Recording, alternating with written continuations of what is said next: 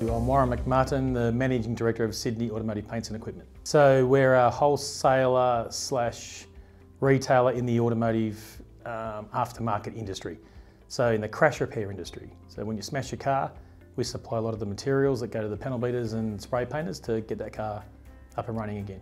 We've been in business for about 35 years, at least 35 years. We sell around 4,500 individual product lines. We're in Brisbane, Gold Coast, Newcastle and Sydney, and so I'm more day to day with the heads of those branches and just making sure we're on track. And so if anything is going wrong, focus, it shows me straight away, and I can give them a ring and find out if it's just a downturn in business, or if we've made a mistake and they're on their way out the door. Because of the speed of focus, and I don't know where other people have come from, but so my decision making is probably a lot more calmer. Focus just gives you that confidence very quickly to pull something up and look at the direction that a product line is going, or a group of products is going. I can do whatever I want. That's the best thing about it.